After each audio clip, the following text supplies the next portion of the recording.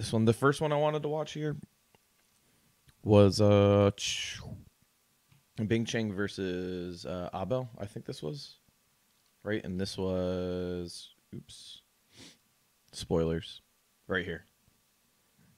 Binchang's very good. This is why this is. I mean, Abel ended up winning it, obviously, but like this was very surprising to me anyway. So I wanted to see what this was all about.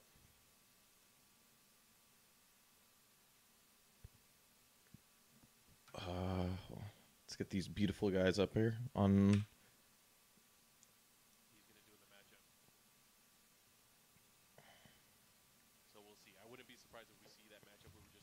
All right, let me know if that's too loud for y'all.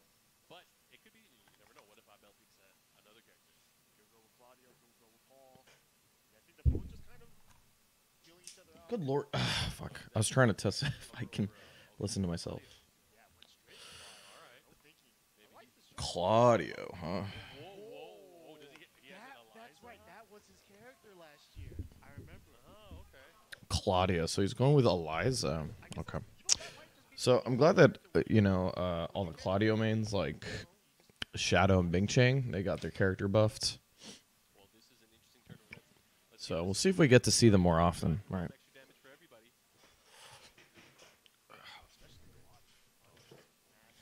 Going to Forgotten Realms. I don't know. Hey, Chromatic. Thank you for the follow, man. I appreciate it. Oh, man. This stream did not start off well, I will tell you. Oof.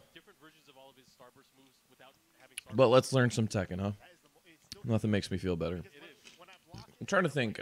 So Eliza has like that 3-hit string that breaks the floor. I don't know how easy that is to put into combos. Claudio. What does Claudio have? He has 1+2, 1+2. I wonder if that's any good. He has that 3-hit move that like eventually stuffs him into the floor. I wonder if that floor breaks. It'd be like a 55 damage starter floor break. I also don't know if floor break cancels getting starburst. Actually, you know what? That makes me think that it probably doesn't floor break. Boy, hop kick. Oh, he tried to. Okay, so he tried to break with back 4.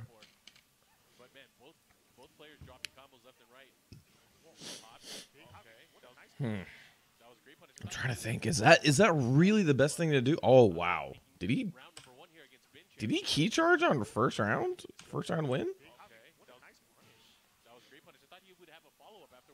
Damn, he key charged on first round win.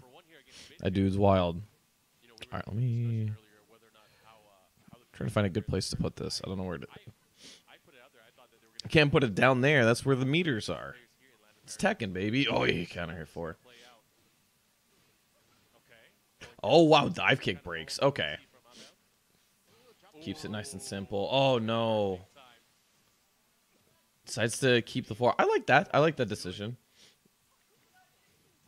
Might have been able to kill if he broke the floor, but I'm not sure. I don't know Eliza's damage values after break, because it looked like in that first one that he didn't want to go for too much. I feel like it's kind of unfair to the players that are going at her, because a lot of the players that they're going up against is there's not much data out there at all. Like, I never would have guessed he would have picked Eliza, but again, you got to remember these players have other characters. There you go, dive kick. I mean, that's one benefit. Oi. Yeah, that new season 2 combo. It actually might have been better for him here to go to that season 1 combo, because you see, like, he does this whole string, right? He does the whole combo, and then when you do the combo this way, you're basically, what you're doing is that you're putting, you're making it so that running 2 is the last thing you put into the combo, right? Back for 1, running 2. It does more damage, but it didn't give him any ability to adjust the combo, right? It didn't give him any ability to fix it so that he would be able to get a nice wall splat or something like that. And that's something that, like, you sort of have to think about sometimes when you're choosing your combo selection. Is like, what's going to give me the best, like, output overall? Like, yeah, that gave him, like, what, 61 damage with wall splat, but it didn't give him anything afterwards. It didn't even give him Oki. So, like, if you went for that, like, if you went for the hop kick into the season 1 combo, hop kick into forward 3, he would have been able to adjust it better, and then he probably would have been able to get a better combo off it. He might have been able to do like knees, like the double knees that lift him up high. You see that often. Shadow goes for that quite a bit, and then maybe go after that, go for 3+4, which is like the Brian like looking flop kick thing that he does afterwards, and that probably breaks the floor. Something like that would have been pretty nice. But instead, he goes for the season 2 combo, and he wasn't able to. Basically, you put the screw so late that there's only one option afterwards for you to do. Here's a follow-up here into the mix-up. Does have Starburst available, though, so you never know. He might thread that needle. Oh, into the throw. No time left. He's going to have to do something. Yeah, he just got that down 4-2 on its own. Oh, my gosh. Man, he is looking for that whiff punish. No time left. Oh, wasn't able to get it. Not enough time. Was so close. Oh, man. Push it there. Whiff punish, dive kick. He's going to get the wall as well. The double dive kick combo, or the double DP combo. I'm pretty sure that's because she got a buff to her DP where that she recovers quicker. Nice throw break there. More pressure here. Like Binchang's trying to play it a bit more safe. Yeah, the big Jang tries to take a big risk there, tries to get off the wall. No punish. Had a great punish there. It's not looking good right now. He's in rage and Oi, hop kick. I believe it was probably the first hop kick he landed in the set so far. Here we go. What kind of mix-up are we gonna get? Got that rage. And I've always said this: the mark Wow. of a great Claudio player is how he uses his low attacks, how he forces his opponent to react and start ducking. Yeah, you know, I agree with that to some extent for Mark, man. He said that like a good Claudio player knows how to get people to react to their lows. And since his lows aren't that good, all things considered, you know, that's I can agree with that to some extent. Everything else land, that is the key. Is the key to victory. And look at that Binchang with the slight life lead right now. Running 2. Oh, you gotta. I think you gotta like expect the EX dive kick in that position, right? Like you have plus frames. You don't think he's gonna try to go for something that's evasive? I think he's just trying to sidestep the last hit. Yeah, I think that's the more beneficial option as well. You don't want to get Oof. the delayed last hit. Oi, the whip punish. Oh, I didn't know if he could pick that up. Delay, he was able to pull it off. Abel taking match number Damn, first game going to Abel. Binchang now. Thinking it over. Fergus over here. Look at everybody's. Why is everybody from the U.S. like or from out of town like wearing their hoodies? Like they're all just chilling. They're all just like, hey, I don't know what to do here on my free time. And they're just watching. I mean, to be fair, a lot of those dudes are mega stressed, right? He's thinking about it. There's a lot. Those dudes are mega stressed. They went all the way down to Colombia. They don't know what's going on. No way. Oh, that might be a good one too. Binchang. You know, I didn't think the Claudio was a bad pick. I just thought, oh, He joined the club? Yeah, who chooses Brian after losing it? You drop Brian after you lose the game. You don't pick Brian after you lose the game. you don't pick Brian after you lose a game. That's true. Something that we don't. He obviously knows something that we don't. I've seen his Brian. I don't know. I don't know if we know something that. I don't know if he knows something that we don't.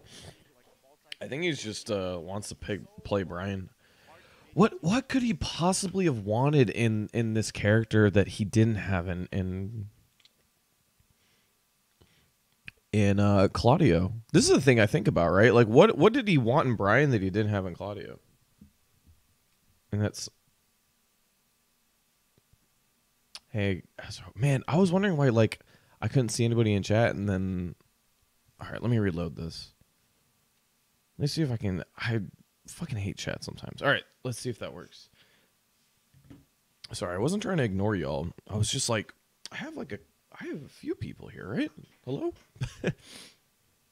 So, dude, people were just wearing that hoodie all day. People wore hoodies up the entire weekend. How's it going, Astro King? Hope you're doing well, man.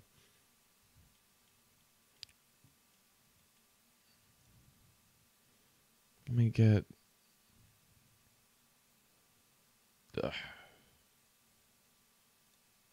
Yeah, this on my desktop the chat isn't still working. That's mega weird. What if I pop it out?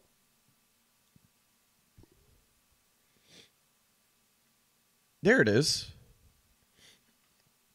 All right. Well, popping it out worked for whatever reason. Anyway, sorry if I felt like I was, or if it sounded like I was ignoring y'all. All right, sounds good.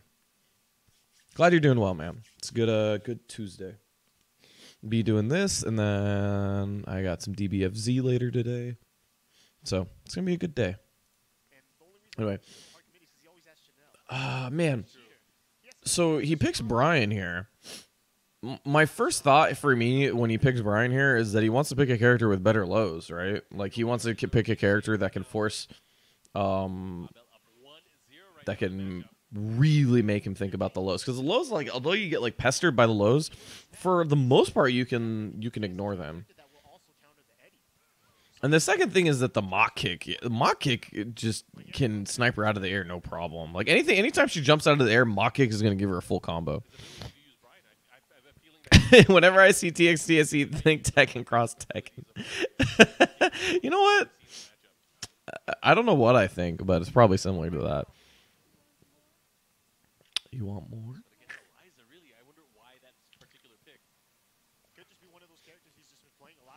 Boy, Hatchet. All the stuff, too. That's so scary. Look at this is such a scary situation to be in. Where is this? You get Hatchet, and then you press low jab on +4? Oof. I guess the things you expect there is like forward 3, which is 16 frames. You wouldn't really expect a down forward 2-1 to pressure check. Not from Binchang. So, yeah, pretty smart decision, in my opinion. Because you get this right, or where's the Hatchet? Hatchet, and then he does, the dive kick jab, or jab dive kick. So yeah, I mean, unless you see him do like a 10 frame, which the 10 frame wouldn't have worked, right? Because it would have been a high. So yeah, it would have been a down forward too. So that was not a bad read off +4. That's like one of those situations where you're kind of surprised, but it did work out. Scary though, right? Like if you mistime that, you're eating a 4-3. I did see a bit of seam. I didn't see all of seam. So eventually I'll be getting to that for just like looking over. Look at this combo.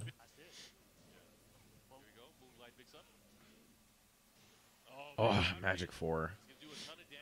Look at this combo. That was great. Yeah. Oh man, he didn't know where he was on the wall, so I think he would have been able to pick up with a quarter forward 2-1 here. He might have been able to. They would have given him a better Oki situation. Yeah, no Eddie from Abel, huh? That was really weird. Both Ricky and Mark were talking about that as soon as he brought it up. He's like, huh? No Eddie. That was weird. Ooh.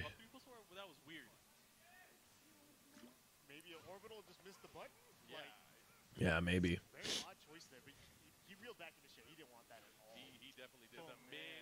What the fuck just happened? I could have sworn that wasn't just me. I was like, did my eyes not work? What the fuck happened to this stream? They're like full health. And he gets the launch and then he wins. All right, whatever. I was like, man, I'm going crazy, aren't I? Man, I just missed that. I feel really bad. And then it just teleported. All right. Well, there you go. Maestro, moving on.